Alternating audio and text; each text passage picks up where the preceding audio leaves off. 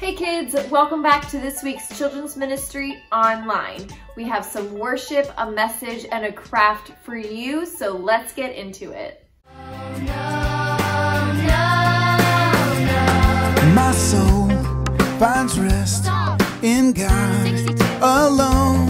My soul finds rest in God alone. My soul finds rest in God alone. My salvation comes from Him. He alone is my rock and my salvation. He is my fortress, I will never be shaken. He alone is my rock and my salvation. He is my fortress, I will never be shaken, never be shaken.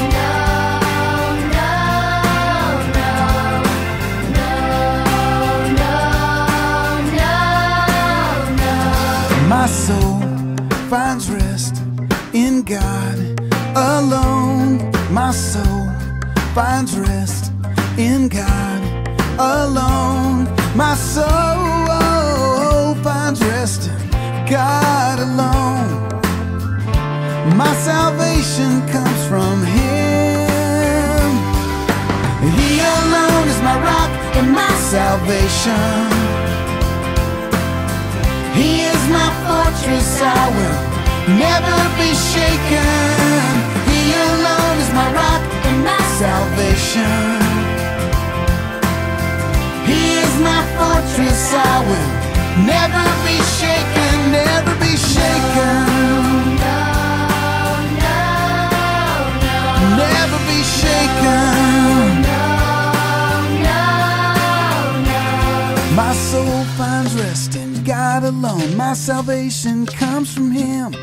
My soul finds rest in God alone. My salvation comes from Him.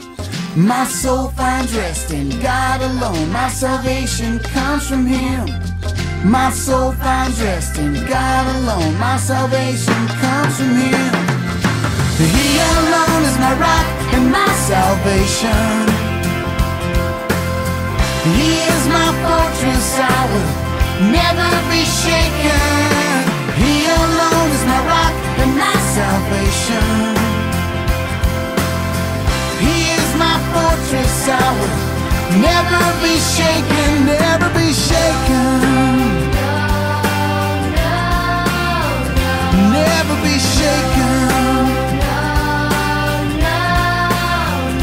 Never be shaken. Never be shaken.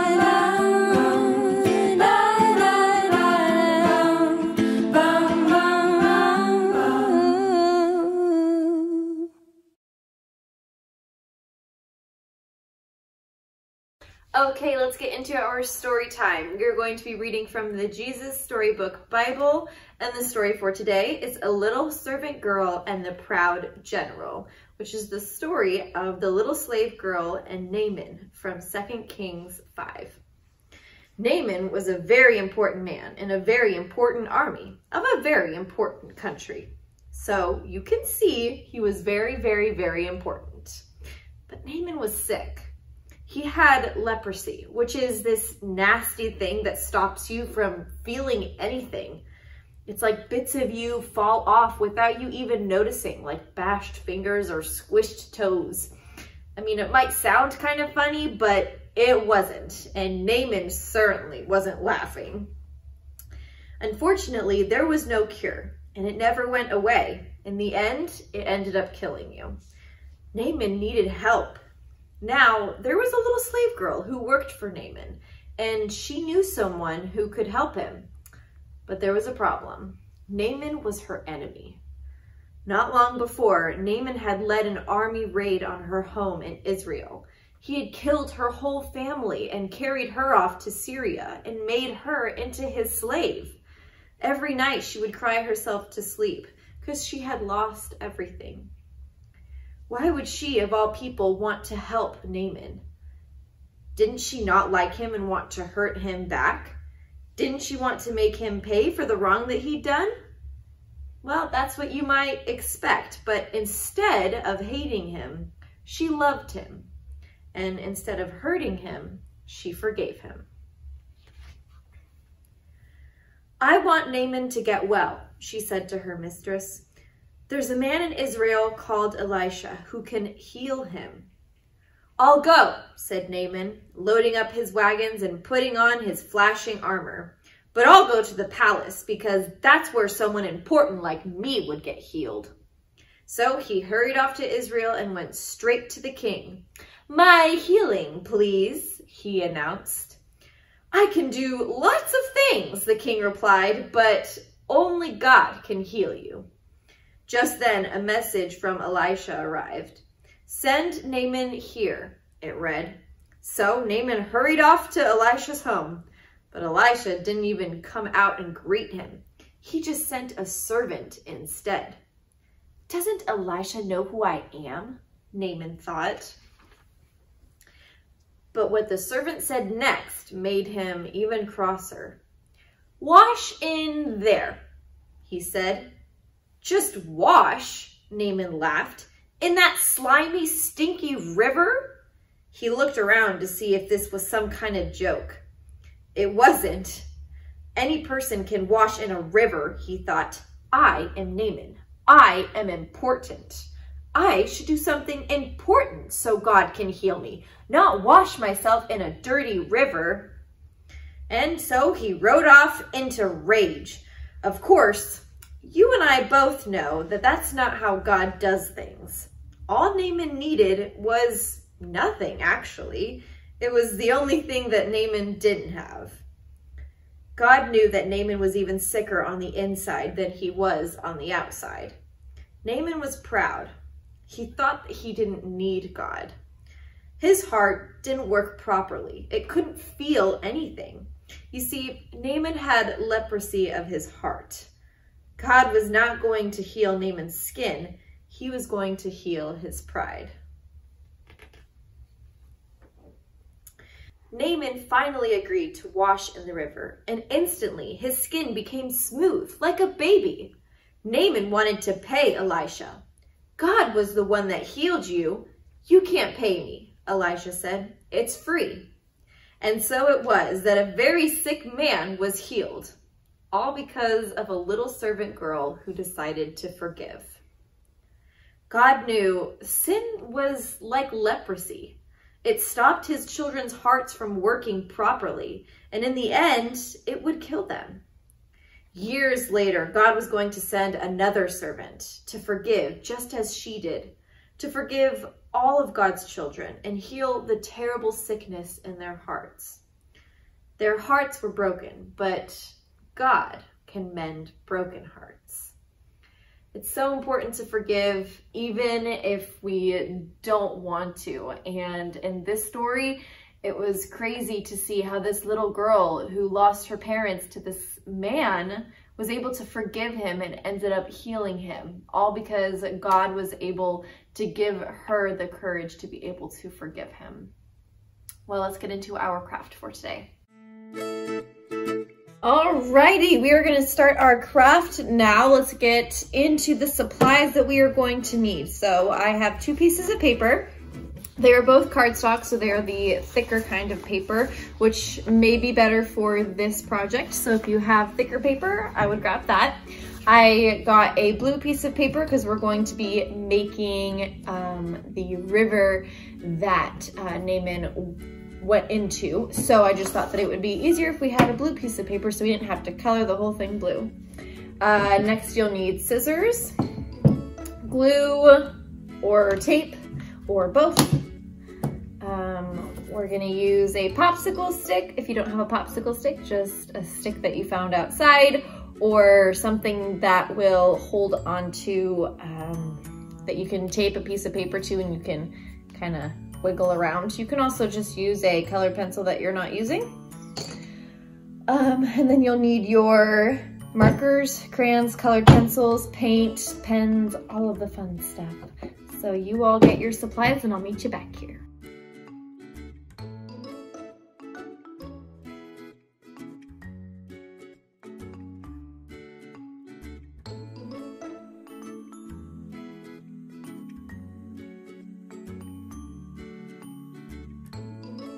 Okay, so we are going to start out with the blue piece of paper, or just a white piece of paper that you're gonna color. And we are going to take one side and we're gonna fold it about 1/3 of the way into the paper. So this is about 1/3. And you're just gonna fold it just like that. Okay, so then after that, now we are actually going to fold it into thirds. So we're gonna have 1, 2, 3 folds. So fold it once like that. We'll make the crease. And then we'll fold it into this and make the crease. Perfect. So now,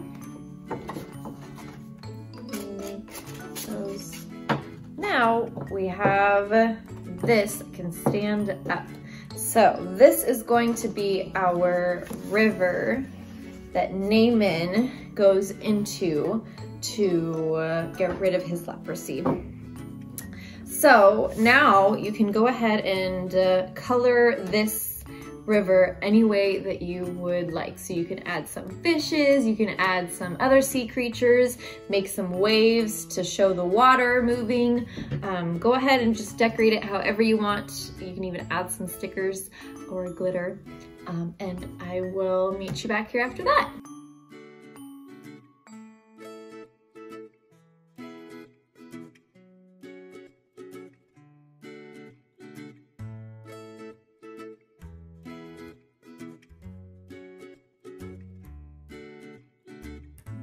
Okay, so once you have made the river and decorated it, I added some green lines and seaweed just because they said in the story that it was kind of a gross and stinky river. So I just wanted to kind of symbolize and show that in the picture. So now once you've finished that, now we are going to draw Naaman. And you can just draw him as big as you would like, probably no bigger than the 1/3 of here. So you'll probably want to keep it about that big. So we'll just draw somewhere in there, Naaman. Go ahead and just draw Naaman. You can draw him with his hands out saying, "I'm healed," and wearing whatever you want him to wear. So go ahead and draw him and then I'll show you what to do next.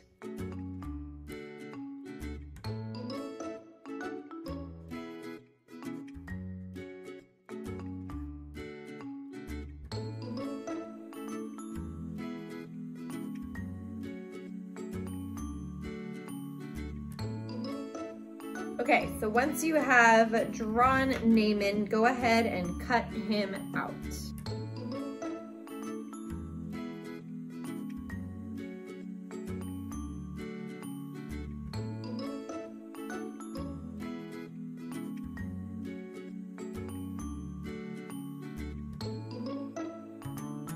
Okay, and once you have cut out Naaman, go ahead and we are going to glue him to our popsicle stick, glue or tape. I'll go ahead and tape, just it's a little bit quicker. Just tape him onto there. Looks like I have some extra tape poking out, so just fold that over. And now, with our extra piece of white paper, we are going to make a talking bubble.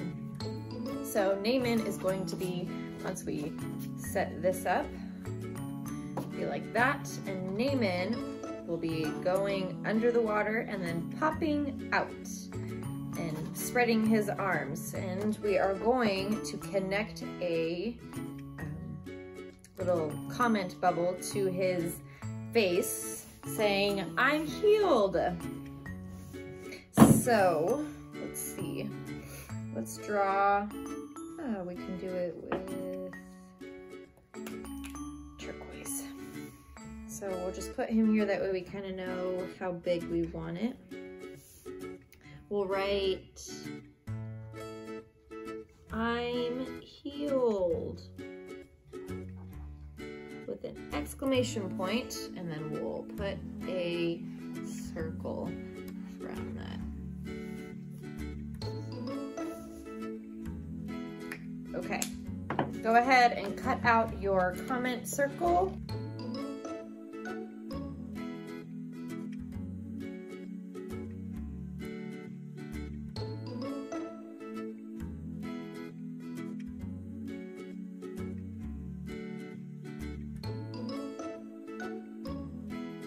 Okay, so we will tape or glue this to the back, or we'll do it kind of right there. That way it looks like it's coming from his mouth. So we'll flip it over once we have it where we want it. We'll take a piece of tape. Oh, not that big. Just a smaller one.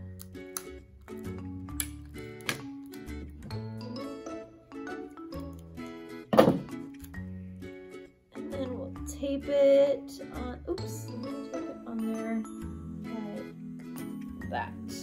And I have a little bit of sticky part on that side kind of showing, so I'll just tape over that. That way it's not very sticky.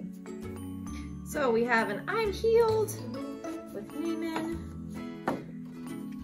And these are going to be popping up from the river.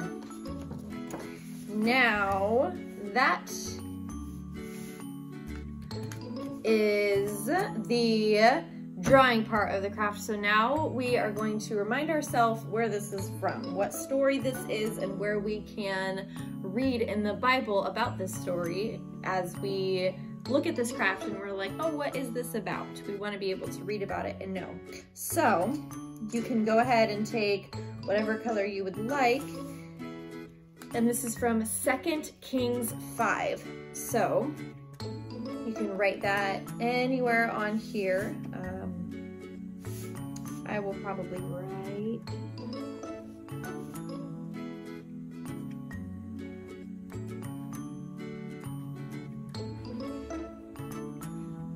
Second Kings 5.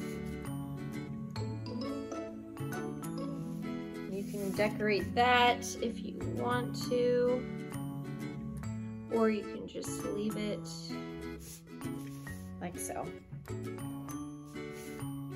And that just helps remind us what story this is from. And this is our craft.